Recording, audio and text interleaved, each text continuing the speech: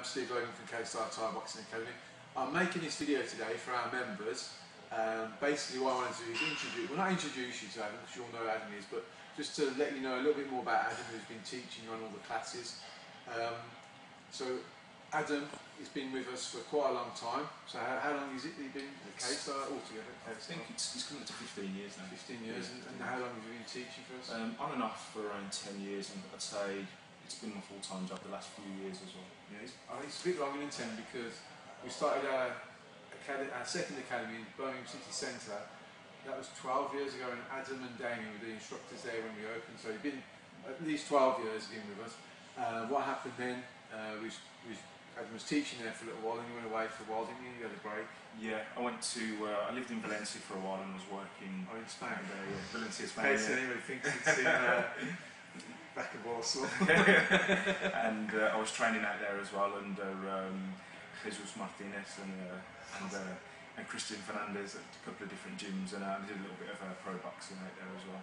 That's really good, and obviously then Adam, he's come back and he's brought that experience with him, and also you've trained in Thailand as well, haven't you, a few times? I've been over a couple of times. I've trained at various different gyms from like Bangkok to Chiang Mai, so a few different gyms there, picking up a lot of different experiences and bruises. That kind of thing.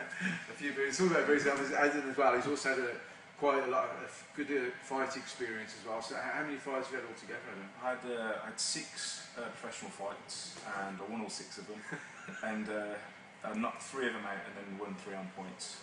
That's very good. As I say, you fought in Ireland as well.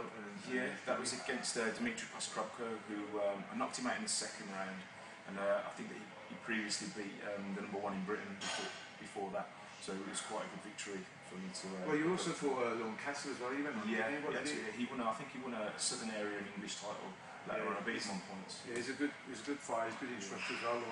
And then also, so Adam's done all that, he's brought that experience back, and he's one of our instructors. And as I say, one of the good things about Adam as an instructor is that he's a good people person. He likes actually helping people.